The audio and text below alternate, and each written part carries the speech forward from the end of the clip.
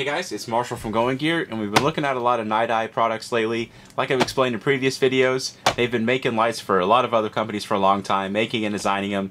They recently came out with their own brand. They had the i30 which is a really cool light, really well received. So they came out with a full line of products, so that's why you're seeing a whole bunch of these at once. So this is the TF20.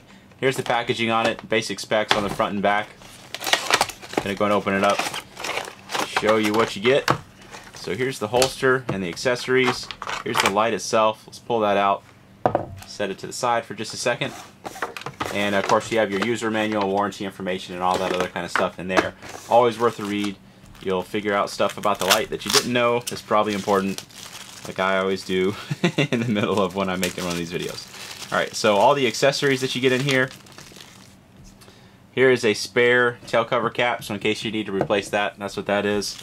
Couple of spare O-rings in case you ever wear out those, but honestly keep them decently lubricated and keep your light clean. You won't have any problems with that, or shouldn't.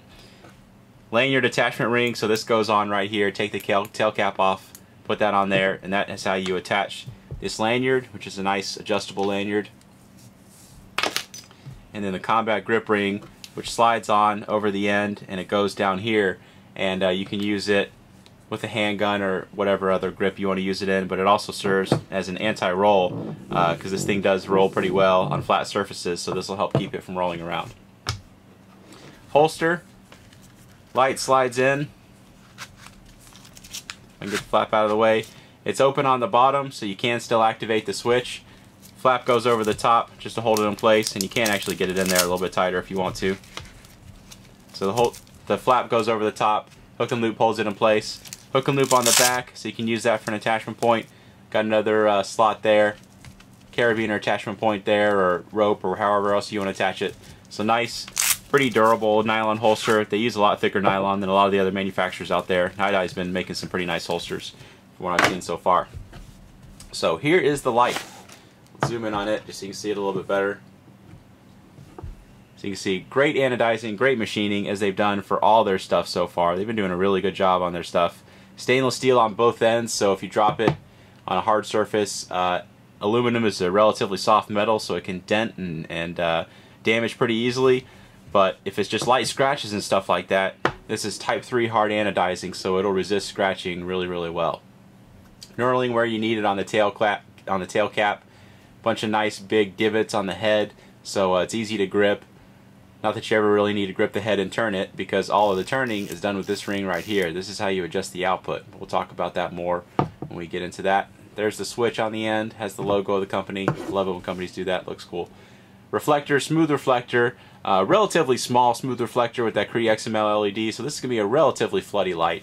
Not as bad as a much smaller light, but this isn't going to be a mega thrower or anything like that. I think the specs, they rate it for, let's pull it out.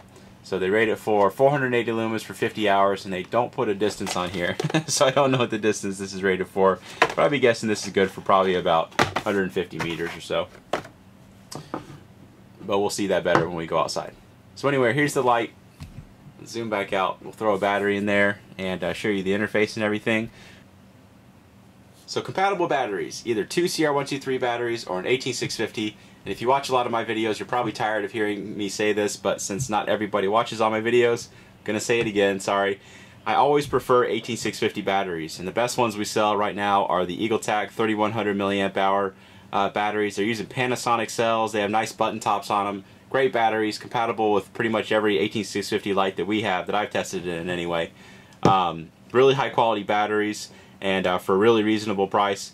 And the reason I recommend 18650s over CR123s, well, with some qualifications anyway. If you're going to be using it on a regular basis and you have access to electricity, so you can actually recharge these, I always recommend these, because even Surefire batteries, you know, you buy a ton of them, you can get them for maybe a couple bucks a piece. That's still a decent amount of money. So every time you refuel this flashlight, you're talking about $4.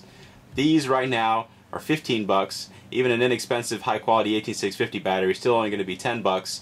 So you use these 2 or 3 times and you've paid for one of these.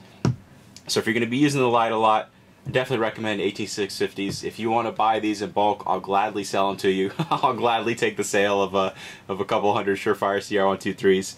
But if you can, use 18650s because they often give you better runtime and the same output.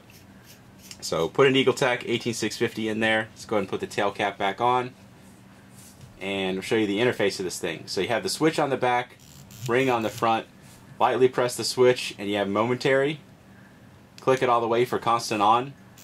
Rotate the ring and it'll adjust your output. And you have a detent when you go to the left that if you go past that, that's how you get into your strobe. So you can kind of hear the clicking. There's detents all the way on this thing, but the one right before the strobe is more significant than the other one, so you can definitely tell the difference. So all the way to the left is strobe, off, and then show you where you can see it. The first one's pretty low. It's a nice low output on that. And then as you crank it up, it gets really, really bright. Your max 500 lumens or 480 or whatever it was. It's a really simple interface. I said this on a few other videos, but I always recommend these kind of lights if you're looking for somebody that wants to be able to adjust their light, but maybe isn't all that technologically proficient. You know, somebody that doesn't want to have to do all the programming and all that kind of stuff. Most people can understand. Hit the end of the light to turn it on. Use the ring to adjust it. So, nice option for those kind of people. So that is the interface and everything of the TF20. We're going to go ahead and take this outside and we'll show you how this guy does outside. Okay, we're out here with the TF20. Got the big 40 mag light that I always use. We're going to do the mag light first and then we'll try out the TF20 and see how it does. So let's go ahead and try out that mag light. Little bush, 15 feet. Tree out there at 100 feet. Here is your night eye. Go ahead and crank it up to high. 15 feet, no problem. 100 feet, obviously no problem. We'll zoom in just so you can see that better. Out at 100 feet, not a problem at all. Puts out a whole heck of a lot of light.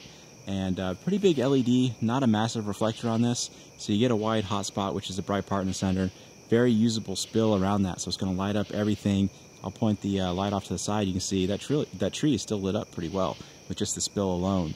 So it's kind of nice. You can see Argo trotting across the yard. Who knows what kind of trouble he's getting himself into. He's been chasing something all night, and knowing him, you probably won't catch it. He doesn't have the best reflexes in the world. But anyway, very useful beam, pretty cool light, and you can see how you can quickly adjust through the different outputs. Of course, you can do it a lot quicker than that. And all the way down, and there's your strobe. But you can get to the output that you want, and when you have it turned off, so you can turn it to the output that you want, turn it back on, it'll be exactly where you want. And you can tell just of the relation of where it is between the left and right extremes of what output it's going to be on. So really useful, nice interface. All right, let's try at a longer distance and see how this thing does at a longer distance.